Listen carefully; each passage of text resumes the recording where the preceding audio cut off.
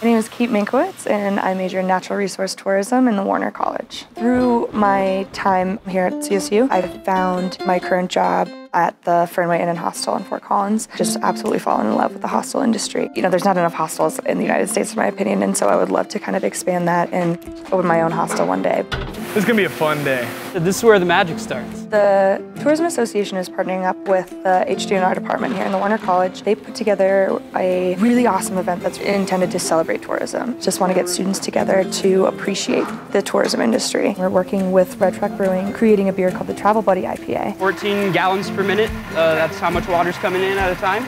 The craft beer industry has one of the most incredible communities. Hey Russ, there's a little jam up here. People support each other, people collaborate. Is it working? And people allow members in the community, like CSU's Tourism Association, to have an outlet to be creative and do something bigger than what they could just do on campus. Every beer that is sold, $1 will go back towards the Tourism Association, and with that money will kind of help the association grow and really be able to give so much more back to our members.